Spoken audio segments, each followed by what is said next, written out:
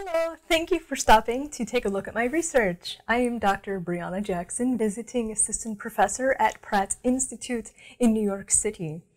The subject of this poster concerns Amenhotep III, his deification as a sun and moon god and worship thereof, and how his post-mortem cult may have influenced the preservation of lunar cult during Akhenaten's reign.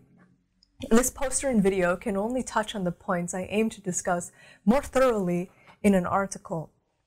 Amenhotep III ruled from 1390 BCE until 1352 BCE, and in the 30th year of his reign, he deified himself as a sun god with the epithet Dazzling Sun-disc, but he also deified himself as a moon god named Nebmaatre, Lord of Nubia.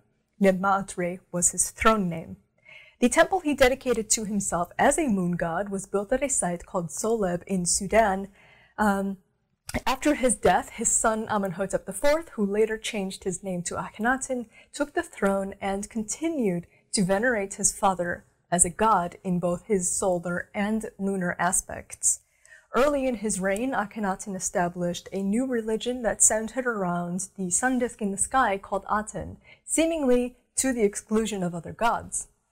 In Akhenaten's 5th regnal year, he established a new capital called Horizon of the Sun Disk, now called Amarna, which became the primary cult site of his god Aten.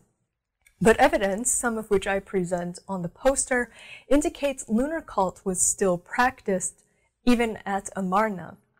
In a nearby site, Hermopolis, the cult site of a lunar baboon god called Thoth, Amenhotep III had erected colossal statues of himself in the form of baboons, connecting him again to lunar cult.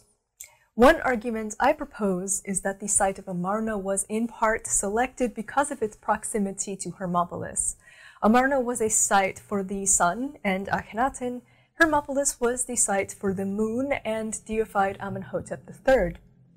I think the two may have been theologically linked and maintained the duality of sun and moon, as well as maintained the cult of Amenhotep III. I very much look forward to pursuing this further, and I hope you enjoyed this snapshot of my research.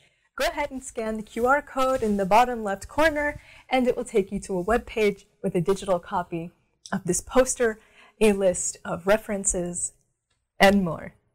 Questions and comments are very welcome. Thank you. Bye.